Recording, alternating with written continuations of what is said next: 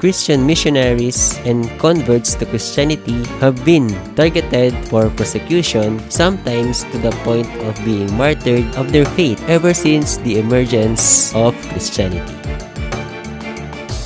February 16 is the feast day of Saint Daniel. Together with his companion Elias, Isaias, Jeremy, and Samuel, they were Egyptians who visited Christians but condemned to work in the mines of Cilicia during the Maximus prosecution. They were apprehended at the gates of Caesarea, Palestine. They were brought before the governor Firmilian and accused of being Christians. They were all tortured and then beheaded and died on the year 309.